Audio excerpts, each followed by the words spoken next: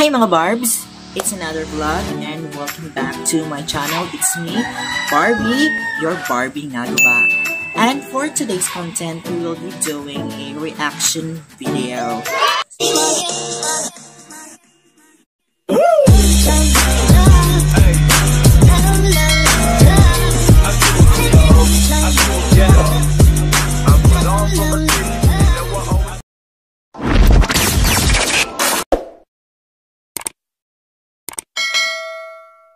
So, since there are lots of reaction videos circulating sa YouTube, so that's why I will be doing a reaction video. So, this is my first time na nag-reaction video ko. So, last week there are lots of reaction videos on the Christmas station IDs sa GMA and sa ABS-CBN since they both released their they both already released their station IDs, their Christmas station IDs. So that's why there are lots of YouTubers, there are lots of content that deals on reacting their Christmas station IDs. So today we will be doing that, but dili ta sa mga station IDs ang atong reaction karon or atong reaction video karon. It is on the bag-upod nga release video or music video ni Taylor Swift. So since Taylor just released her Red album last week or last November 11 or 12, I guess. So then last November 13, that's Saturday, so siya pong i-release ang short film on sa All Too Well. So mauna na atong content today, or yes, this is our content for today. So keep watching. So as I've said, we will be reacting Taylor Swift All Too Well, the short film. So this video was released last November 13, that is Saturday. So as of today, there are already 19 million views on YouTube, and kuan siya kanang 14, almost 15 minutes siya nga video or short film. So let's start watching and reacting this video. So, nasa dyan mo ragta ng epilogue ba ni? What do you call that? Or nasa dyan mo a short line from Pablo Neruda before the start of the film, which states that love is so short, forgetting is so long. Yeah. Which is somehow yeah, kanang dali rata ma-attach sa katao, dali rata in love, but then after the breakup mo na to nga dugay ta maka move on, natay saying nga mingon nga time heals all wounds. So somehow ingana po siya more related po siya nga we can forget the person, but as the memory lingers, so more maglisod ta og forget sa tao or sa atong relationship. Char. So, start ta. Go. Are you for real? What do you mean?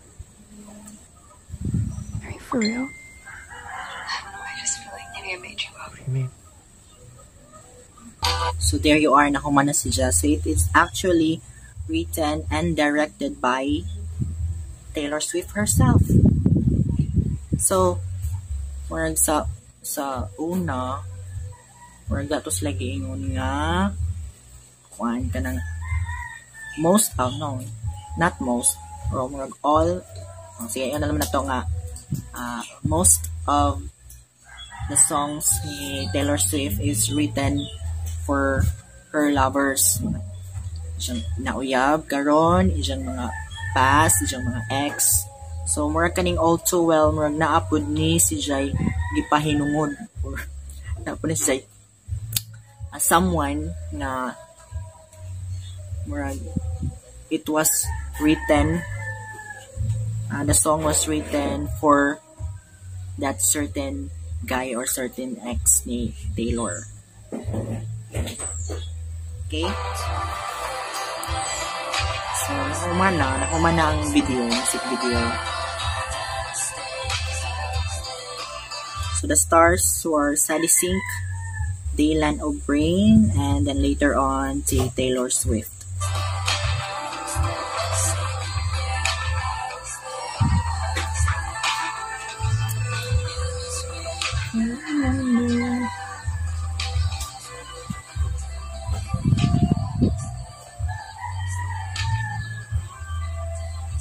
Okay, so there you go mga barbs. So we are done watching the video, the music video or the short film entitled All Too Well by Taylor Swift.